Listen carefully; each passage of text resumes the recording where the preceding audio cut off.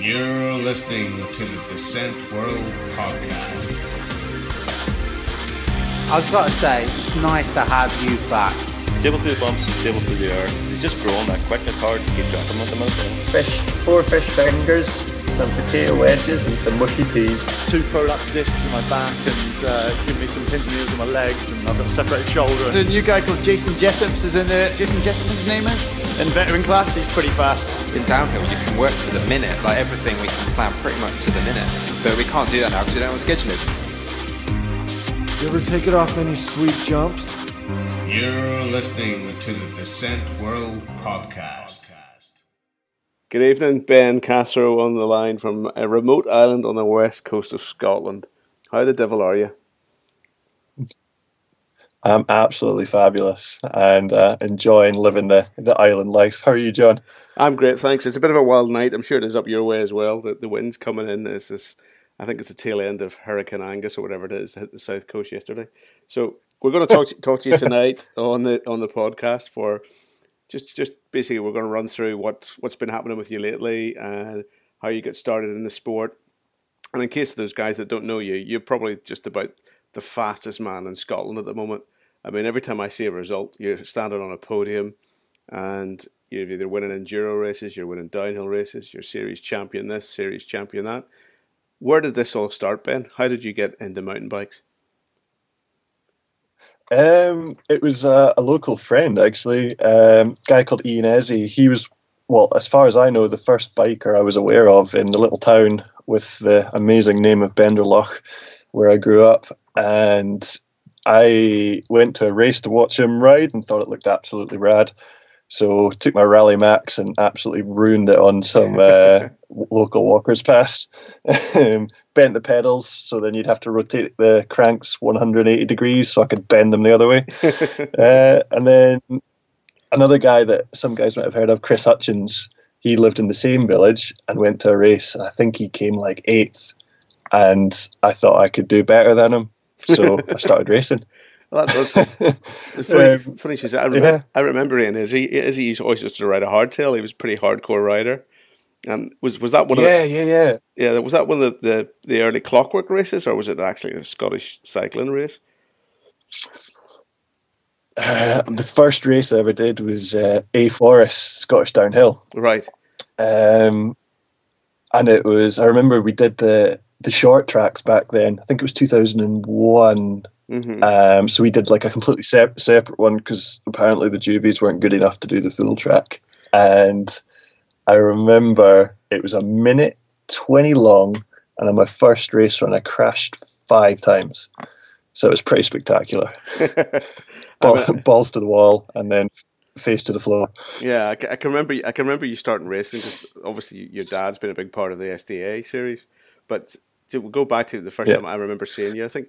Were you on a V10 the first time you raced, or was that sort of a couple of years later? No, I actually bought the guy I mentioned earlier, Ian Ezzy. He sold his Orange Patriot to me. Mm-hmm. Got it off of him with some original Marzocchi Z1 BAMs in tangerine orange. Lovely. It was absolutely amazing bike, but it lasted 3 months before I snapped it. And then due to a little insurance, I won't say scam, but quirk, and Orange fixing the frame for me, the cash was made available to buy one of the first V10 frames that came into the country. So I was the luckiest kid ever. Yeah, I mean, the thing is, so that's how I got that chip. Yeah, the thing I remember mostly about you as being a master rider then is the fact that when we lined up with you in the back of the uplift truck, you were still twice the height of me, and you were like 12 years old or something. I know, it's ridiculous. Like. My school photo from primary school, I'm stood at the back with all the teachers, taller than all the kids. It's quite embarrassing. So what's your secret to long legs then? Is it is it true that it's good genes? Is it just getting hung from my legs as a kid? Just I don't know, bags of manure and lots of cereal or something like that. Yeah. So going back to the sort of the family connection with the Scottish Downhill series, your dad Alan has obviously been a major part of the SDA in its early years. When you came along racing, was your dad helping out at the time, or I mean it's that long ago. I'm losing my memory these days. It kicked off just with my dad coming to the races just to get me there. I don't know when it was he actually got involved. I think it was really early on, within like the first year or two, just because he got chatting, was mad keen, and he saw himself as a bit of an internet whiz kid. So kind of got involved with the entries and the timing and all that. Yeah, I mean, and to be honest, I think the Hutchins got involved with doing the timing, and he was friends with them and got into it that way as well. But he was pretty flipping integral to the back end running of it all for a good few years. Yeah, I mean, for those who don't know, Alan Cathro was synonymous with the system the SDA used for the timing, the barcodes. He helped Ross Wilkie's dad Ian to get this system set up, which is still in use today for some of the inner Leithen mini downhills. But what I remember most about your dad, your dad at the time was that he was keen as, and always at the front helping folk out. And you actually the shop that your dad runs, the Iona shop, actually started up the team, and there was you, Chris Hutchins, and a certain Mr. Andrew Phillips involved. Can you tell me how that came? Can you tell us how that came about? It was also his brother James Phillips. Yes, right. Also raced back James, then as well. Yeah. Pretty much. My dad was like, "There's a good group of kids. We were all friends. We all lived within about 2 miles of each other." And he was like, "That'd be really cool just to do a team." And pretty much he just got some cool jerseys made, which I still think are some of the best jerseys ever made. Like green, big Scotland flag, looked rad. And then he kind of helped fund our entries for doing the racing. And yeah, that was a rad team. We flipping killed it. I think the 4 of us were in the top 5 in the country. Brilliant. So it was unreal. Yeah, I mean, the thing is, having spent some time with you up in your local woods for quite a few years, in fact, not long after what we started this conversation, so it was about 2002, 2003 or so. I remember it well because I had a massive blowout puncture in a pothole on the way up, and I remember that. Yeah, I remember I was stranded. My car was stranded for about an hour till I got the spare wheel on it and all that kind of stuff. But I digress with that. But you obviously, yourself, Andy, Chris, we're all pushing each other back in the day, and obviously Chris has come to the fore. He's heavily into the enduro these days. In fact, I think he's just won the Kinloch Leven enduro yesterday. I want a hardtail. He's a mad enduro punter. Yeah, mad enduro punter. I like that. I believe he's riding a hardtail, so he had big smiles on the podium. I saw on a photograph on Instagram or whatever it's called these days. But yeah, I saw that. Yeah. Was he in the hardtail category, or did he win the whole thing in a hardtail? I don't know. I think he won the whole thing in the hardtail. I don't actually know. All right, yeah. Well, maybe I need to go back and read the results.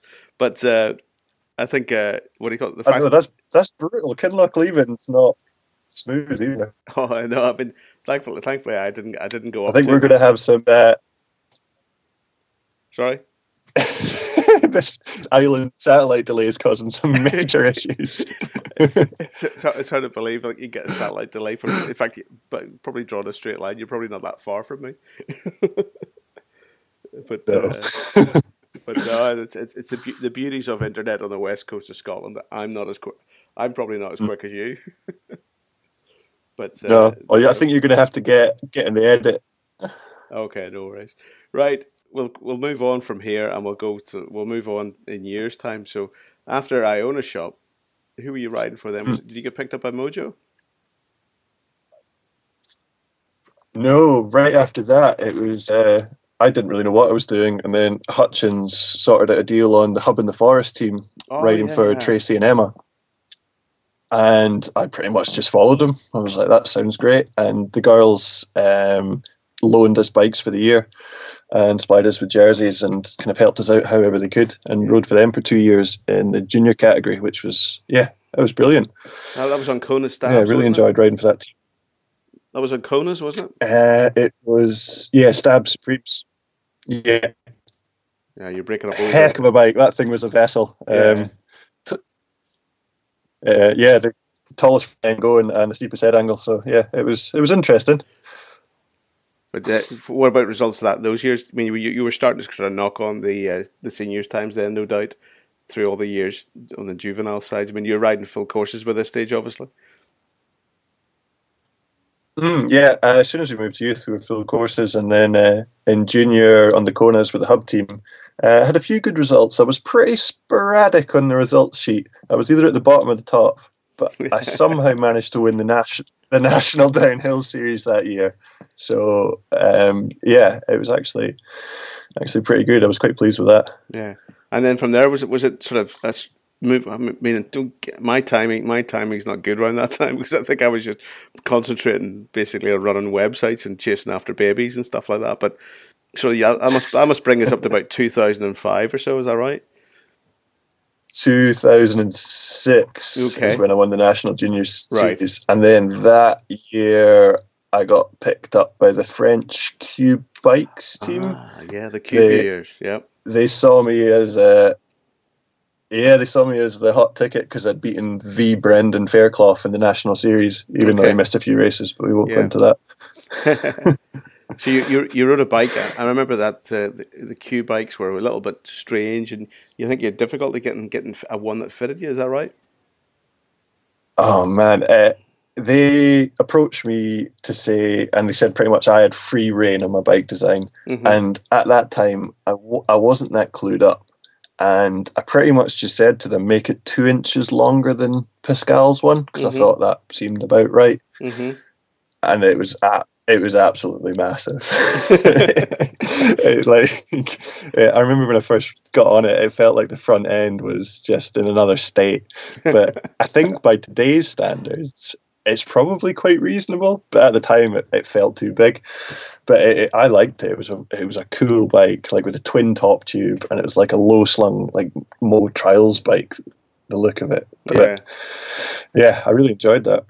So that was sort of your first taste of the kind of the big time, wasn't it? Yeah, big time on the French team, not understanding a word they were saying. It's definitely. It was definitely a change moving on from the hub team. Yeah, and did they take you some good races? Did you do a lot of European stuff that year? Yeah, I did a few bits and pieces with them. Mainly their focus was just helping me through the World Cup season. So they kind of supported me on all of those. And then I think the final race of the year, the other two guys were injured, so the team didn't go. And I remember being left kind of on my own. And then I broke my only derailleur hanger, and it was like a bike that no one else had. Ouch. And the team wasn't there, and I was screwed. So I did the whole event with chainring off, chain off, mech off, cassette off, lightened that baby right up, and my goal was just to qualify chainless. And I remember missing it by 0.5 of a second with an over the bars crash. I was gutted, but that was actually I found it one of the most fun races of the year, just because the pressure was totally off. Yeah, That's pretty cool. I mean, you think about what's happened with chainless with Nico's and Gwen's rides the last couple of years. Maybe if you'd have managed to do that, that would have been headline news back then. But the fact that those guys went out and then very nearly won a World Championships and won a World Cup as well. But it just goes to show you. I mean, true, it's a bit old hat now. Yeah, when you talk to Chris Porter about things like that, about things like clutch mechs and geometry of the bikes and things like that, you can see where Chris Porter's coming from, which brings us on in a Freudian link towards the next year.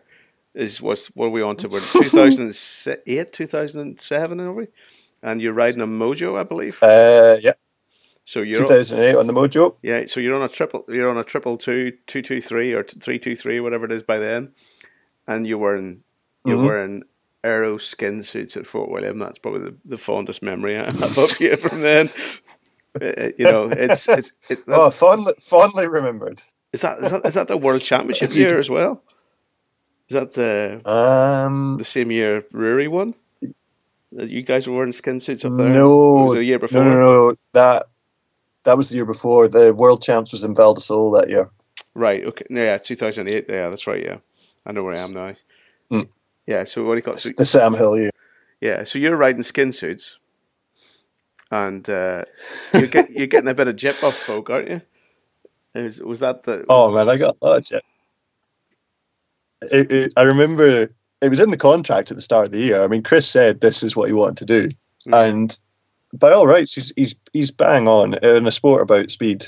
Do everything to go as fast as possible, and I kind of signed the contract at the start of the year, kind of hoping it wouldn't come to fruition, that he would forget, but obviously did not forget. So he brought out these, kind of wheeled them out at Fort William, presented these glowing black monstrosities, which, to be fair, were ridiculously fast. I think we figured they were about 5 seconds quicker. Jeez. Purely with just wearing the skin suit. But my biggest gripe with them was that they were made from thermal ski suit material. And I don't know if you remember the World Cup that year, but it was about 25 degrees the whole weekend. Yeah, it was one of the hot. We were melting, absolutely melting. So just getting peeled out of these things when we got to the bottom, it was so bad. But my standout memory from the person that gave me the most jip was coming through the finish line, and I went to shake Nathan Rennie's hand, and he just looked away and blanked me. Well, he's funny. Couldn't believe it. Oh well, you got a pretty good time that year. What did you end up? Yeah, it was a weird one. I think I came through the finish, and I went into 6th, and then the timer kind of like reset and went back 2 seconds. I think something broke the beam before I actually came down, right? And then I ended up in 8th, but. To be honest, I wasn't happy with my run. I felt like I was riding good enough to actually get 8th without a skin suit, and then I had a crap run, and the skin suit made up the difference. So it's kind of I'm not so stoked with coming 8th, but it was still pretty good. It's pretty good when you look back at the people that have been top 10 at Fort William. You can hold your head high, skin suit or not. You still got down there in that time. That's amazing. Yeah. Still good to have that up on the record site. So by this stage you're back with Chris Hutchins as well. Chris Hutchins is on Mojo with you, and there was the famous Cathro and Hutch graphic that was put out. Couldn't shake him off, man.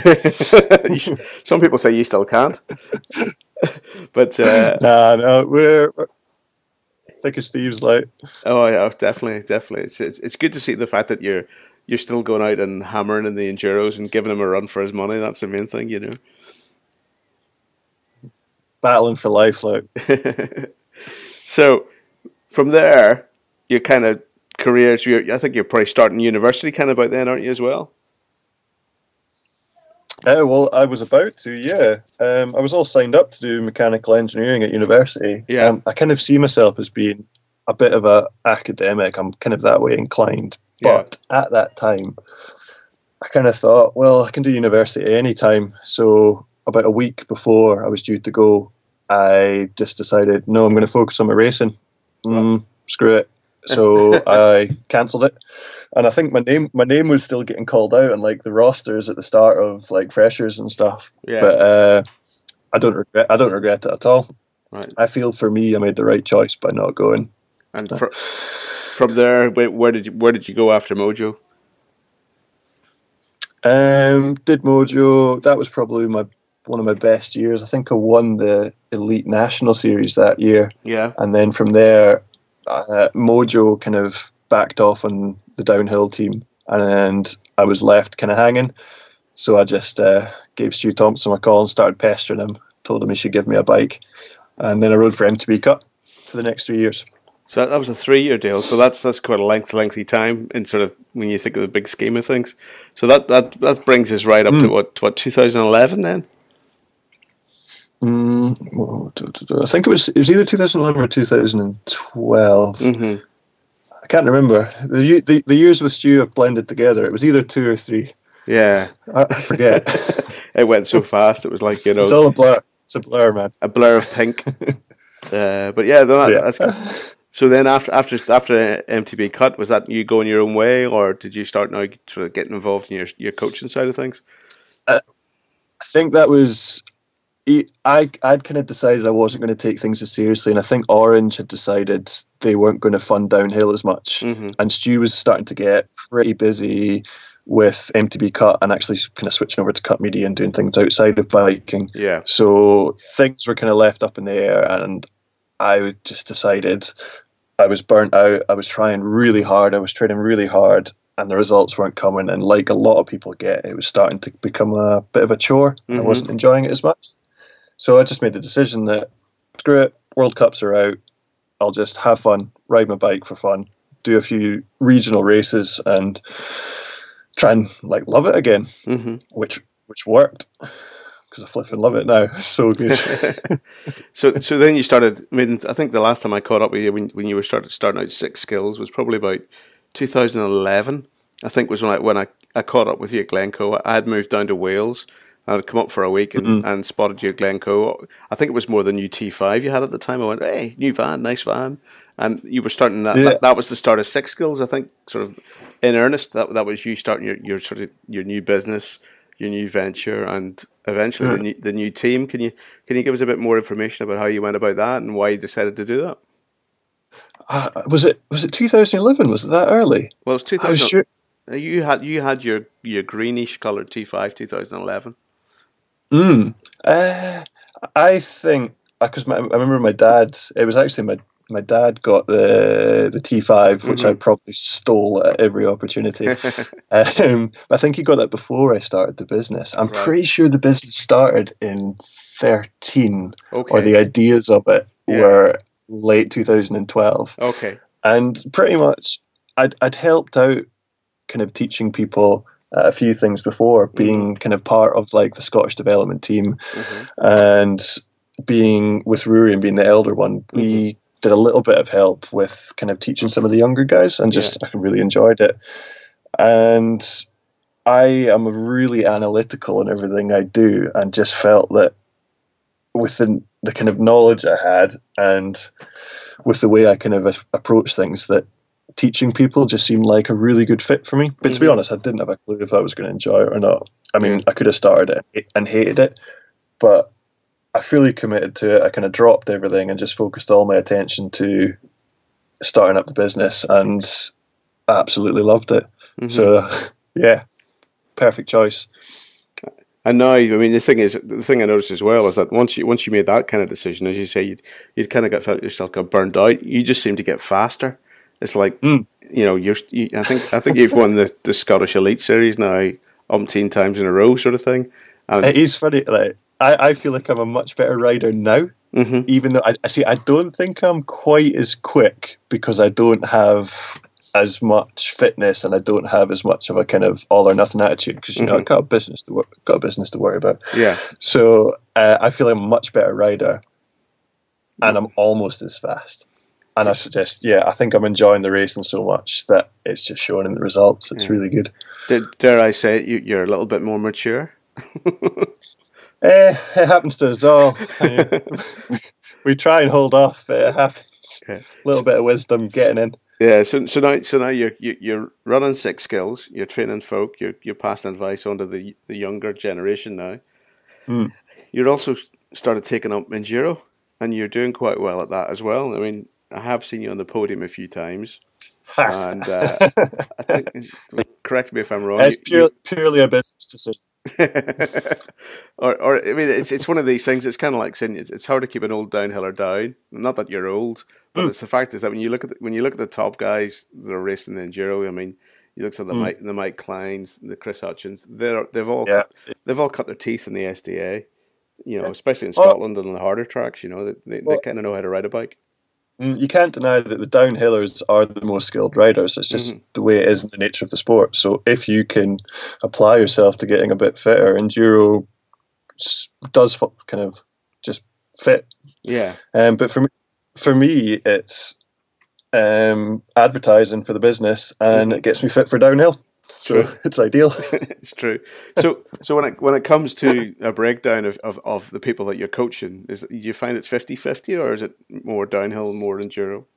It was almost 100% downhill to begin with, and now it's starting to blend together. And it's, I think, trail biking more than, say, enduro, like, because there's a lot of people I teach who don't actually race. Yeah, it's starting to become the bigger part of it, because there's more people that do it.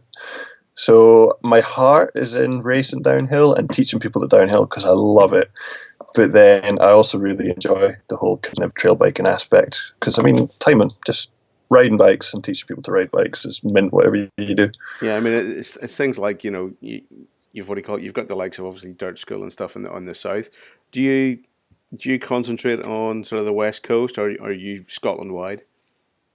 I feel like I focus more on the racer. That is just what I'm all about. So I advertise and try and skew my courses towards teaching people who want to race. I do all sorts, but that is where my interest is. Mm-hmm. So that's what I like to focus on. Yeah. And obviously with the SDA, you've hooked up with them to provide coaching on, is it Friday evenings you do that, or is it yeah? Well, that's more, it's not so much in kind of partnership with the SDA. That's just me operating by myself to teach people who go to the SDAs, and it's perfect. Well, I kind of have adapted it for people who are kind of new to racing. Mm-hmm. They want teaching at the venues, on the tracks, and it's more kind of teaching them how to tackle a race weekend. And it seems to be going down really well. Well, you think it's perfect. I mean, obviously the SDA, as we all know, is a perfect launching ground for the likes of yourselves. I mean, the amount of people that you can name that came through that juvenile system that have went on to become multiple champions, be it world or series or whatever. I mean, you can rattle off that Ben Cathro fella's done quite well. You've got what's his name, Danny Hart. Yeah, Danny Hart came through, and you used to have some good battles with him. Even though you were twice the size when Danny started racing, and I think I've got a photograph to prove that. I think we're still that way. Yeah, and then you'd obviously Chris Hutchins, you'd Rory, you'd the hot bit of kids that came through that juvenile system, and still the SDA is developing the youth side of things with the academy that they're doing and stuff. And I think when you look back and you look at that, I just hope it continues for long bit, and I hope enduro doesn't steal the focus a bit too much with regard to entries and things like that. But sorry, I find that like downhill, it's still the younger, accessible, technically challenging one. Like I think with enduro, you've got to be about 15 to actually enter, and then with the downhill, you can do it when you're 12. So it's still like the one of the earliest points where you can actually get into the kind of more demanding sports. I mean, they can do cross country when they're younger, but they tend to be more focused on fitness. And I suppose there's the mini downhills as well, which are excellent. Yeah, it's like when we first started out. I mean, obviously I've been racing since '92, a bit before your time. Yeah, but you know, it tended to be the mad hatters would go out there. There'd be crazy guys coming down, just absolute characters. But nowadays it seems to be a lot more focused, a lot more professional. And do you think that there's room for that, but there's also room for the fun bit? I mean, should we be doing more fun at races, do you think? It is funny. It has been getting more serious. Like my standout memories of the fun times is like Gary Forrest just being an absolute weapon and spraffing a load of crap at the top of the races, and just like trying to bam everyone up and get everyone all bouncing about and stoked. And that is definitely mellowed out, but it's still a good laugh. But there's a few characters that could do with coming on through. Definitely. Now we're talking about characters. Are we going to be talking about Mr. Blythe by any chance? You know, the comeback kid. You know what I mean? It's Blythe's an absolute legend, man. He's definitely one of a kind. Oh, most definitely. We'll give him a shout out if anybody's out there and who wants me to maybe have a chat with Alan Blythe sometime. Just drop us a line in the comments below. Watch out, Mr. Blythe. We're coming for you. But so with Six Skills, obviously that's the business name. Have you got any more plans to do stuff for in 2017? What sort of ideas have you got? Nothing major and anything like severely different, but just with the business, hoping to. There's a few new products I'm looking at trying to put together, which is a bit boring and complicated. But my main thing is I'm wanting to try and do a lot more in regards to video and kind of putting videos out. And that is to do with personal kind of ones, with me just going out and having a good time, which is entertaining. And I'm also looking at kind of making and editing my own kind of like skills videos. So I've got a crap ton of footage which I want to put together into some like a really detailed, like you would say overly detailed, but that's the way I am. Videos, which I find that the bike geeks and the people that are really into it would absolutely love. Yeah. So looking at doing that, and then other than that, I'm just keeping my eyes open for any rad opportunities just to keep me interested and keep racing. Oh, and I've also got 2 new riders lined up for the race team who I'm really excited about. Oh, can you mention any names? Can you? Top secret. Okay, Can't say that. Because the Cares have just moved up into junior, and my whole goal with the race team was giving some kids a bit of knowledge, a bit of a kind of good atmosphere at the races to give them a foot up to junior level. Because my belief is that junior level, that's when you have to be, nowadays, you have to be trying to get on a team and get support and kind of find your own way. I'm not in a position to provide like a world support, so I'm trying to give these kids the foot up to so they can then just go and dominate. And I reckon the Cares are going to have an interesting year next year. Okay, are they still on Six Skills, or have they moved on? Nah, they've been hoofed off it. Done with them. Do you know where they're going? Have they got a deal sorted out for themselves? Have they? Yeah, they're discussing with a few different parties at the minute. So I think they're going to be good. Nothing to be released before the 31st of December 2016. Hell no. I look for that press release in Tommy's inbox, but it's all good. So you've got a couple of guys obviously lined up for next year. With going back to you mentioned about videos and stuff like that, we've noticed that you have been doing some kind of video representation for the SDA over the past while, and suddenly you're doing vlogs. You've got a gorilla pod, the old vlog, a gorilla pod setup. You're vlogging. You're becoming a YouTuber. So is that the ambition for world domination by Six Skills and Ben Cathro? Is it? Absolute Seal Island domination. I'm gonna come in like a wrecking ball. I just find I really enjoy it. It's something I've always done. I've always put out little vids. So I just thought it was a really good way to advertise myself in the business and just make me look like an absolute hot ticket for sponsors. Yeah, that's the way I look at it as well. I mean, I'm hoping you're getting a free camera out of this. Not quite yet. We'll look at that for next year. Okay. Come on, GoPro, give this boy a camera, or at least 3. And that's what it is. But no, it's great to see people doing stuff like that, because it sort of just shows the diversity of what's happening in the sport.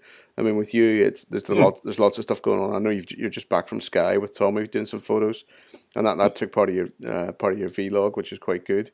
How do you find working with Tommy? Is he a hard worker? Is he? He's just a riot, man. He's got a very kind of unique sense of humor, which is just brilliant. And he's so down to earth as well. Like, he can be an absolute bugger sometimes. I mean, I give him that, but mostly he's pretty good when he's not getting his ass out in public. Well, that is a problem I find with him. It's just whenever that happens, I've got to turn a blind cheek, so to speak. It's like he's got like a public indecency Tourette's. He just can't help himself. Well, to be honest, he has difficulty holding his trousers up with one hand at the minute. You know what I mean? So it's when he's getting dressed, it's like there's just flesh everywhere. It's embarrassing sometimes. It didn't make it into the vlog, but there was some severe flesh on show. The less about Tommy's flesh, I think, the better. I think we'll leave it there. So you've been riding this year with sometimes with Kenta and Greg Williamson. How do you feel with those boys, what they're doing on the World Cup? Is it something which you look at and go, "Oh, I wish I was there," or you sort of say, "No, I've done my bit. Let those guys do their best and get on"? I mean, you always look at people above you and think, "Oh, I'd be mint if I was doing that," but I am totally at peace with what I'm doing now, and I think what Greg and Kent is doing is unreal. And I don't think Greg will mind me saying this, but back in the day, you would not, or I would not have picked out Greg to be the one that made the meteoric rise to regular top tens. But I am absolutely buzzing that he's doing it. It's so cool. I think, and Kent. Yeah, go on. So no, on you go. So you're in full flow there. I interrupted. Oh well, Kenta. And I would say the same. I just didn't picture him just busting onto the scene and having the pace that he has coming from doing the cross country. And I would say the technique needs a little bit of refinement coming from my coach's perspective, but he's absolutely doing business. Is Kent on your books, is he? No, not yet. I can't afford him pretty much. What do you call it? The good thing about Greg and Kent, obviously they're probably riding quite a lot together because obviously where they live, and they've now got that awesome pump track up there, which I still have to get myself up to and get a lap or two on it. But Greg's had great support from the family, and his dad's been helping him out for a few years before he got to that big deal a few years back, and he's been in the thick of it. And I think it's maybe just one of these things that just clicked with me. Thought, if I do this, I'll go faster, and therefore the confidence comes. So I mean, Greg's such a nice kid. I think he's just won a trophy there the other night for Scottish Rider of the Year. So good luck to him. And the fact is that, again, another product of the SDA series. Sorry to bum this up. Dave Munro will love me for this, but it's great to see stuff like that. But it's unreal. You work flipping hard for it. Yeah, definitely deserves everything he's getting. I haven't heard who's quite riding for next year, though the rumours are rife at the moment. So fingers crossed, it's a full factory deal, and he'll be laughing all the way. But I saw this weird rumours article on this Decent World. Don't you start with the American accent. Descent. Yeah, in case folks are wondering what this website is, if you look below, there'll be a link somewhere to it. It's one of these things. I mean, I think it's quite phenomenal. You get the likes of Kenta, who's jumped across from cross country. You've got Greg Williamson. You've got Rory Cunningham. You've got Mark Scott killing it in enduro. You get Chris Hutchins killing it in enduro. You just start looking at all the names, and everything revolves around one thing, and it is the Scottish scene, which is brilliant. And I think a lot of people are now on the outside looking in and so going, what's going on there, and they have been probably for the last 4 or 5 years. So it's really, really good to see, and it's been nice to have been even a very, very small part of that. I'm sure you'll agree as well. You enjoy it.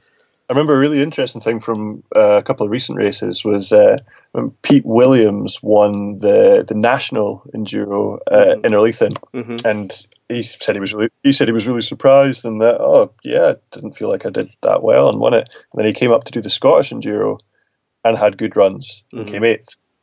And I think that was just really telling of like the depth of talent that was going on there. Yeah. And a lot of those guys in that top 8 all came from downhill. So yeah. I mean, it goes without saying, if you want to be good at enduro, race downhill. So, hopefully people... Well, no, it's true. I mean, hopefully you've got a lot of these guys who are jumping into enduro straight away, and they're what do you call it? But I think a couple of seasons downhill under their belt as well would help them in no uncertain terms.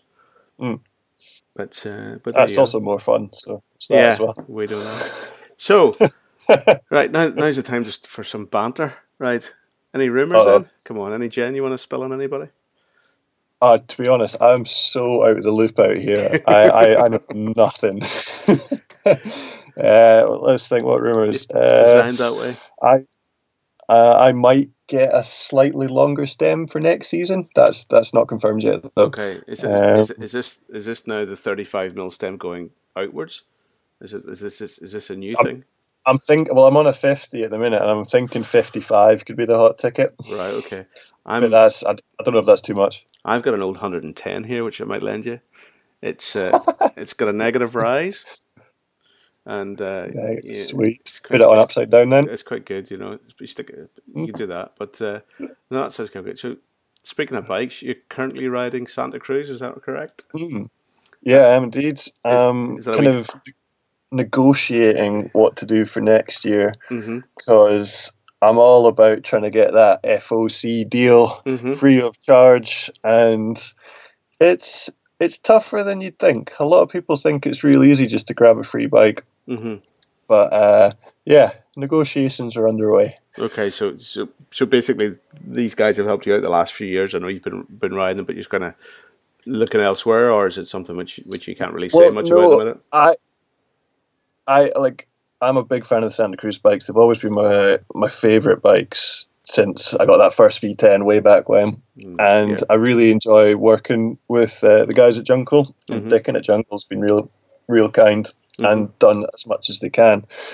And I really want to ride for them again. But I feel like the amount I offer a brand, I don't know if I'm being egotistical or not, but I want to try and get what I feel I'm worth. And I don't think there's any shame in that. That's just, I mean, look at Gwyn demanding 500,000 a year because that's what he thought he was worth. And allegedly. Yeah, allegedly.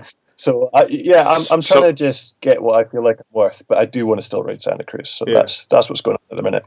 Yeah, it's hard. It's a hard thing sometimes. You hear people that buy their rides and things like that because they want to ride a certain bike. So it's sometimes hard, and especially now. I mean, God, I probably said it. I wasn't going to mention this, but you get the likes of Brexit coming in next year as well. People, I think a lot of importers of US materials are going to find things a bit difficult. Yeah, it's true. Well, I was just about to buy that new MacBook laptop, and then absolutely filled my pants when I saw the price of it. I bought last year's one, and it was still probably £200 more expensive, was it?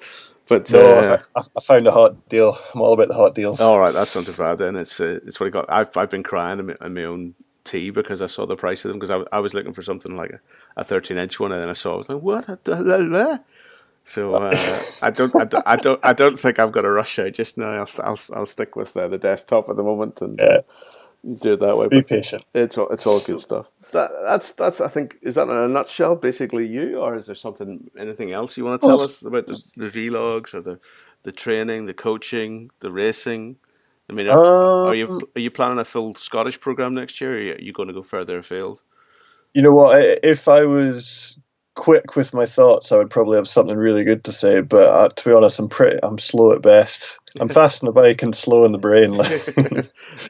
But I mean, if I was to round up my plans for next year, I would say I'm going to race everything I can in Scotland and try and win. I'm going to teach a couple of new kids some new skills and bring them on and try and get them winning races. I'm going to work with Scottish Cycling to help train the Scottish Development Camp. I'm going to make some rad videos, and I'm going to share all the Descent World posts because Tommy will kick me in the ass if I don't.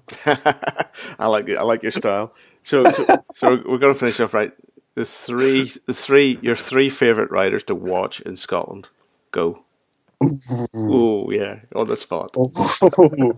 You know what? I'm gonna throw a real outlier here. Go. I'm gonna say there's a dude who goes by the nickname of Ronnie Mac, and you know what? I can't even remember his actual name because I just call him Ronnie Mac. But he's a dude from up near Aberdeen, and he's the sketchiest dude you have ever seen on a bike.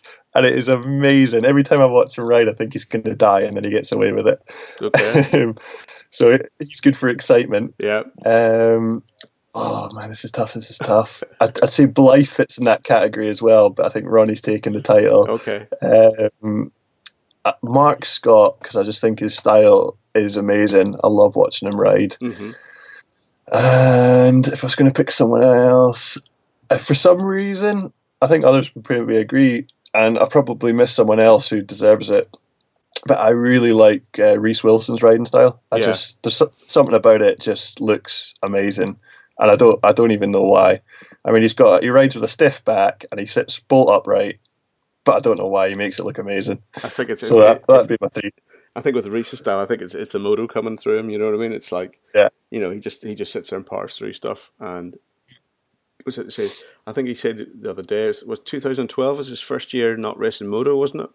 And he hasn't regretted it since, he says, because he's been loving what he's been doing. So I think he's definitely next year. I think he's going to be hungry after a few injuries he's had this year. Yeah. So I think he's. Yeah, I seen he's just had his ankle bolted back together or something. I think he did ligaments, and he said something about get some Kevlar weave run through the snapped ligaments to mold it back together. It sounded pretty complicated.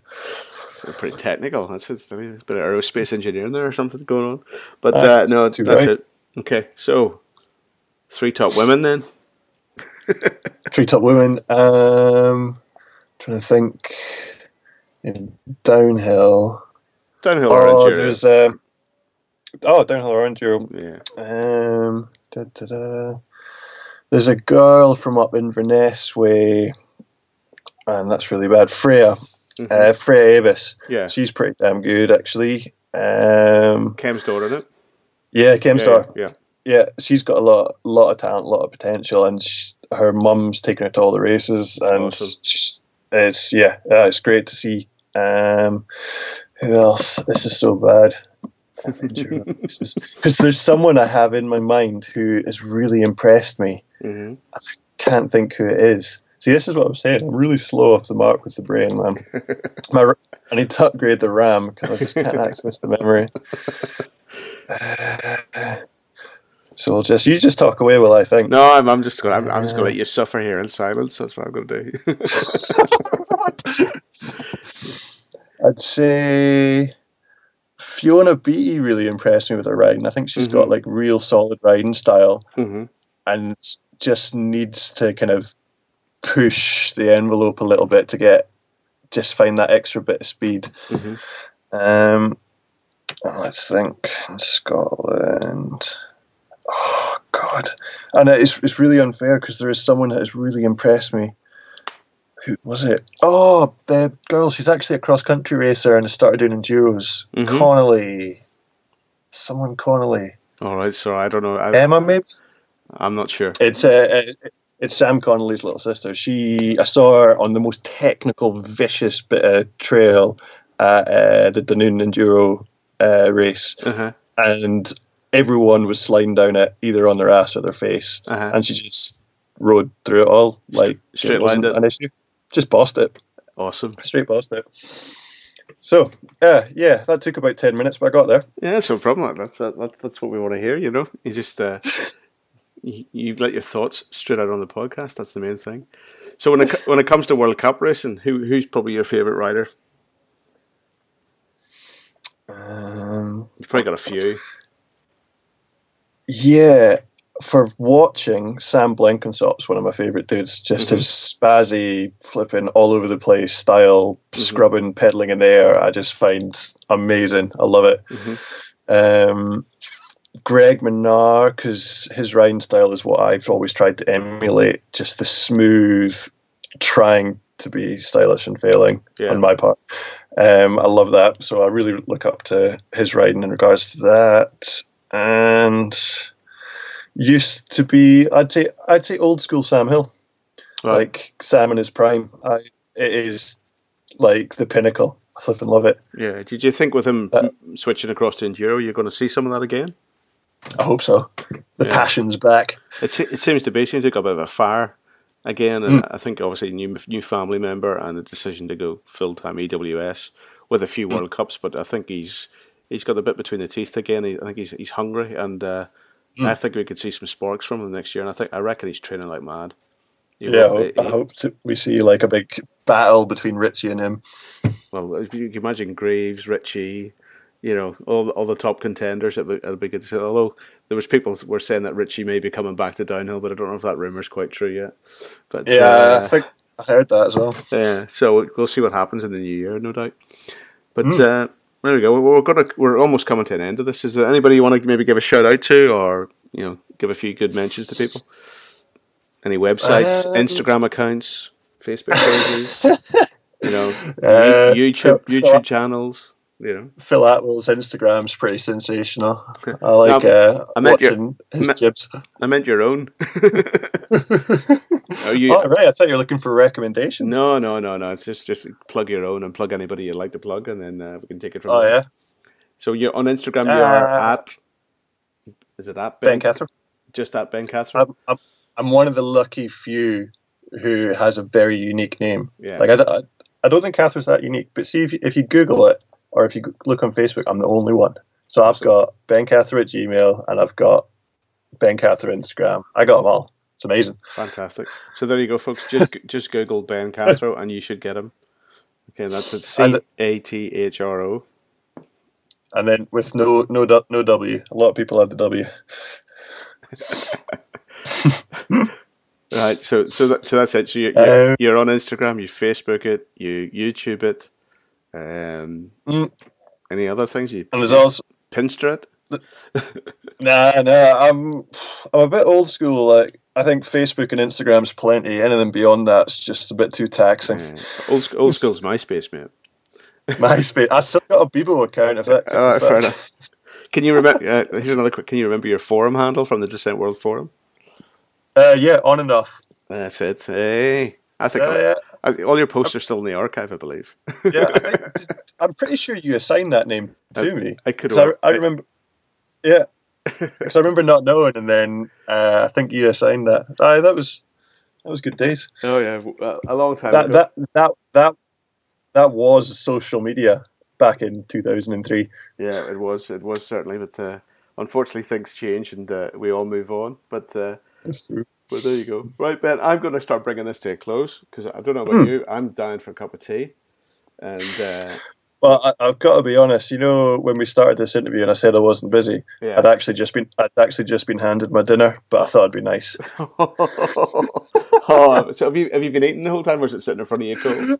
No, it's just sitting there. Oh no! Just looking at me in the face. I got four fish fingers, some potato wedges, and some mushy peas. Do you want to do? Have you got a microwave? It's getting blasted in the microwave. All right, let's see. Yeah, throw it in the microwave and apologise to the other half, Tina, for me, please. I will do. But bad timing on my part. But there you go. So Ben, thanks very much for spending some time with us tonight, and hopefully people enjoy listening to the bit of crack and a bit of history behind it, where you've come from, and all your six skill stuff. And good luck for the future. Hey, if you made it this far, you've done well. All right, thanks, mate. Thanks very much.